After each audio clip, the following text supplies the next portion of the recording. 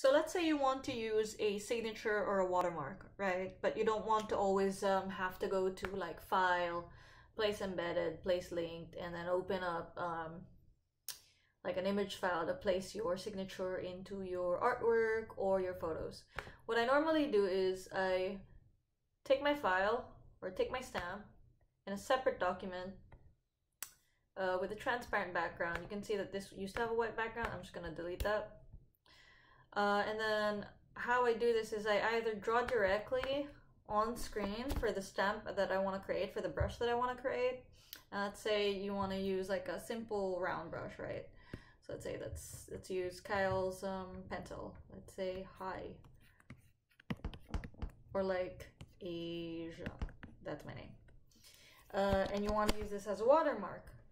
So the principle is the same whether you're handwriting it or whether you're opening up a logo that you have prepared like from type. You can even have like a text thing that says, hello, this is my watermark.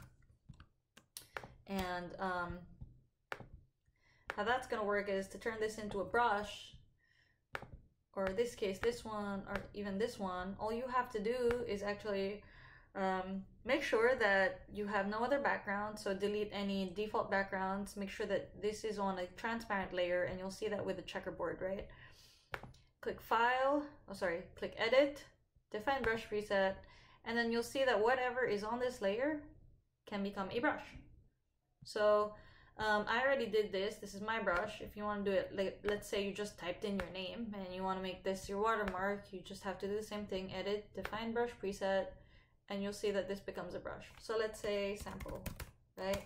You click OK, it shows, this is how my brush view is, but obviously you can also just do brush tip, so you can actually see on the left the kinds of brushes that you have.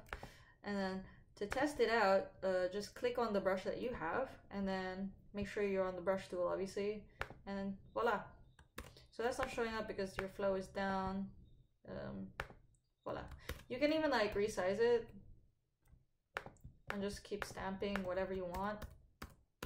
And to show you what I did with my signature, for example, I just have to click on this brush on the upper right, click my brush tool, open this, oops, or let's say I'm just like watermarking that, and voila. Or I just click undo, resize my brush, and there, I have my stamp. That way, anytime I have like an artwork or whatever, and I just need to put a signature, click signature on it, I don't have to go to File, Place Embedded, Place Linked, or open a document and copy paste that layer. All I have to do is look for my brushes and brush, resize as needed. And that's it.